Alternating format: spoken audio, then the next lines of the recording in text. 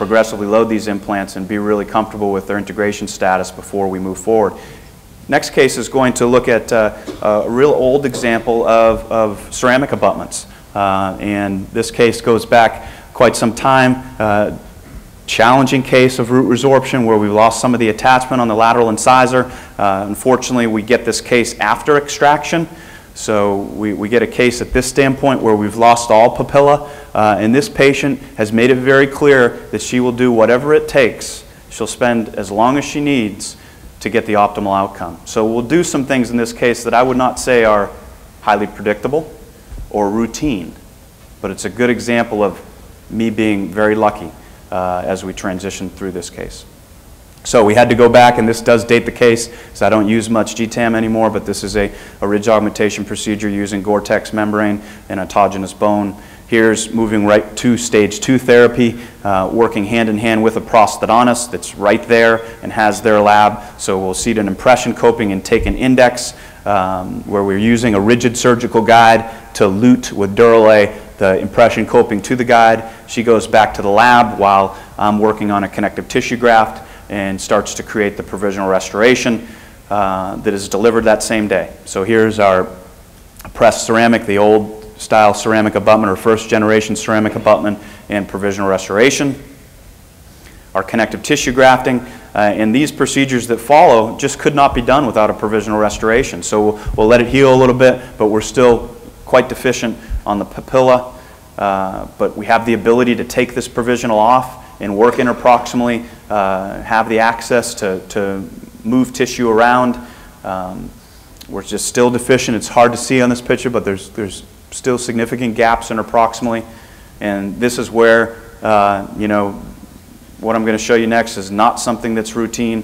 Papilla reconstruction, kind of using the technique of a palatal roll technique, but not for a ridge augmentation, for papillary augmentation. So a papilla reconstruction where we're just moving connective tissue from the palate into the improximal zone, putting our provisional restoration back on, and we're fortunate in this case to gain some papilla height. Now we're moving forward to final soft tissue recontouring. Today I would use probably a laser to recontour the tissue. In this case I'm using a large diamond burr to recontour our soft tissues. Here's our final restoration shortly after insertion. And the benefits of cases like this are that even though it's not perfect, it's a pretty favorable change from where we started, and it's one of those cases that really gets better with time. And somewhat violates what we've been taught about the position of interproximal bone. As you'll see here on a 7-year x-ray, we've got maintenance of bone to the first thread on the mesial, but not the distal. The distal's just beyond the first thread, and because of our contact position, I'm not so sure how well that shows up on your view, but we've moved that contact position apically to help us maintain the tissues that are good for this patient. She's certainly a happy long-term result there.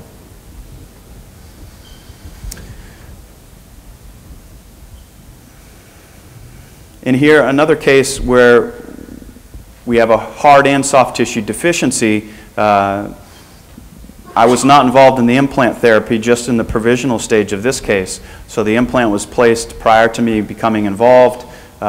We can see that we have good hard tissue three-dimensionally here for the implant surgeon, but a significant soft tissue deficiency that we need to mask with a soft tissue graft.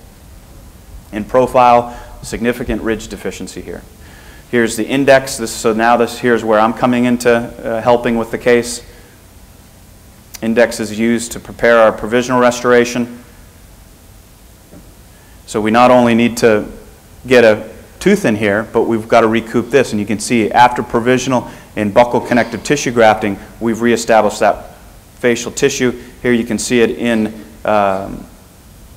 just showing that it's a cement retained provisional restoration that's quite durable. In these folks that have heavy occlusal wear, I like to go to a screw retained, more durable restoration. Save us time in the repair phase of fractures, and just a really nice result of how we've used the provisional still to reestablish that facial gingival margin and facial soft tissue profile. This patient moved on to the I guess I would call the second generation ceramic abutments, or the first zirconium abutment. There's a real post, and most of the restorative docs will put these in with temporary cement. In this case, it was nice for me because it came off at about 3 years, and I get a good chance to really assess the soft tissue profiles developed with the final restoration. You can see that we subsequently did some root coverage on this tooth to even the gingival margins. And my only criticism here is that, you know, today we do everything we can to move this implant more coronally. If you remember the initial PA, we had facial bone up here, so we placed this implant rather deep, and over time we've got a you know, a kind of a violation of crown to root ratio, but with a long-term functional outcome here, we feel we're safe. And I've just got a few more minutes, and if it's okay, Harold, because we started about 5 minutes late, we'll press on for an extra 5. This case has a really interesting history and documentation. In '96, the patient fell off a horse and no fracture was visualized, but as we go through to 2001, even going through orthodontic therapy in this time period, we start to see the fracture on the root, and it was bonded the day of the incident. The coronal fracture was bonded, and we were just going to, the restorative doctor was going to watch it closely. This was when I became involved in 2002. We've got a young lady pressing to get off to college, and her parents have emphasized that they want to do things as quick as possible. So with the three-dimensional analysis, cross-sectional view, I want to point out that because of that cosmetic bonding, we've already got a pre-plan for the fact that this is over-contoured, and if we're going to end up with the straight emergence of the natural tooth, then we've got to do one of two things: change the shape of the natural tooth or rebuild some soft tissues interproximally on the distal of the proposed implant. Using some model surgery to give me the ability to create a provisional restoration for the time of implant placement and provisionalization. Here we're removing our tooth, pretty dramatic fracture there that we now can see full right. Here's our provisional, left out of occlusion. Not the most pretty provisional restoration, but it's going to do our job for us in the first weeks of healing. Here we can see at 1 week we've got good healthy tissue. I've left the interproximal zones open, and then at about 6 to 8 weeks we've come back and made a new provisional that's highly polished and well contoured and more aesthetic for this young lady. Here we can see the ability to really create a nice marginal integrity of our provisional onto the abutment. And this has worked with the tissue for another 6 to 8 weeks. In this case, we went towards a final restoration more early than I would have ordinarily been comfortable with, but we're going to plan to leave some space there for papillas to fill over time. So same process that you've seen before, creating the customized impression coping. First relining the temporary that's been kind of beat up and creating the best marginal adaptation we can to create a customized impression coping. And again, same process, the abutment that's in the mouth, the provisional that's in the mouth, and then using this same protocol to make a customized impression coping and final impression. Here we're just taking shades here and using the technology at the other end of it to custom mill a Procera abutment.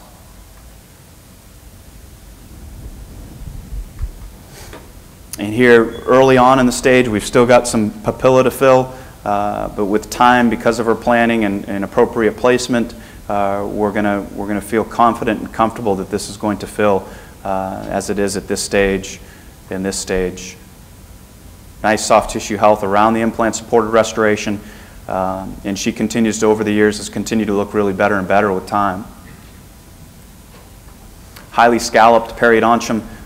So we're happy that we could preserve that tissue in one of kind of a more challenging case. Nice maintenance of bone around our fixture.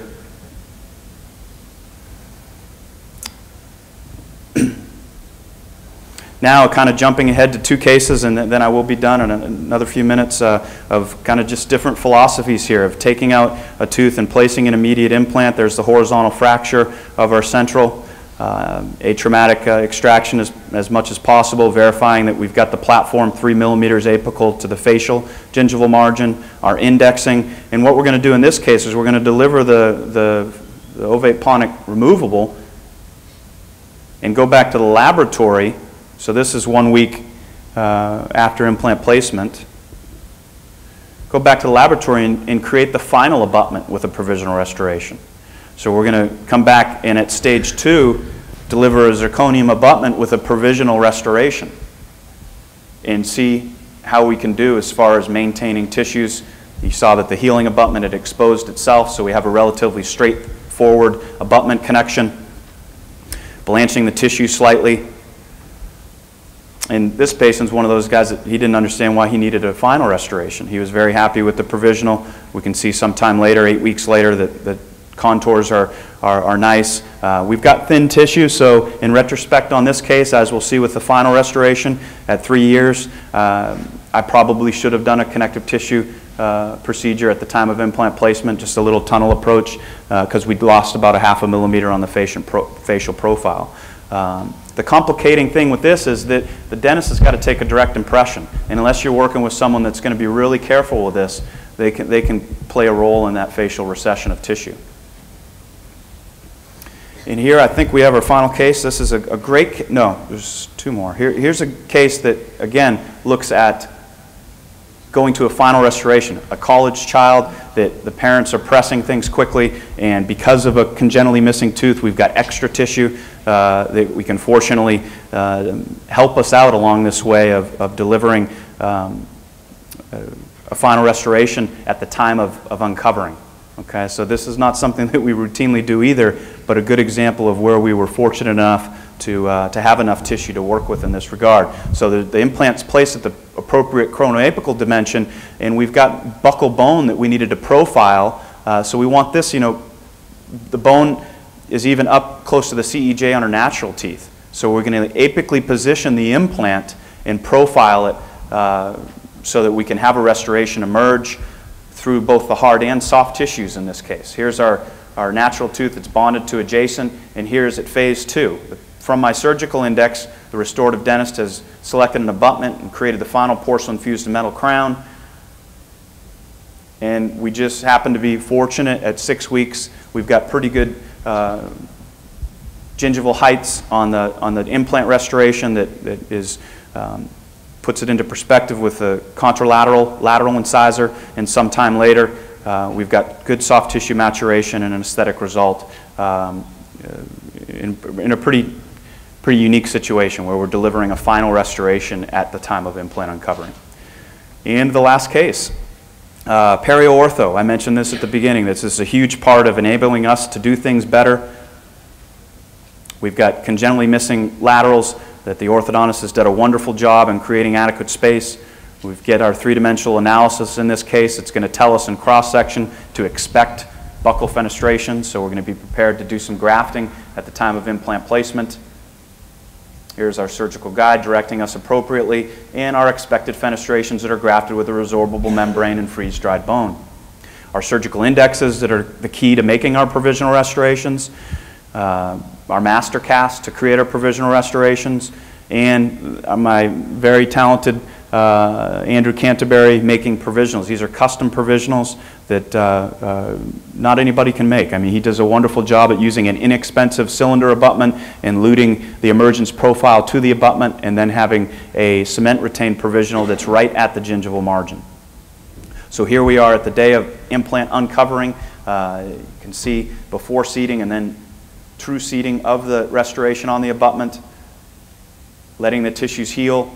And you do remember that this case started with no papilla. There's just a flat profile of tissue where those congenitally missing incisors are.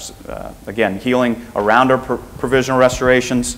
That's an occlusal view of the provisional restoration that's very accessible to get cement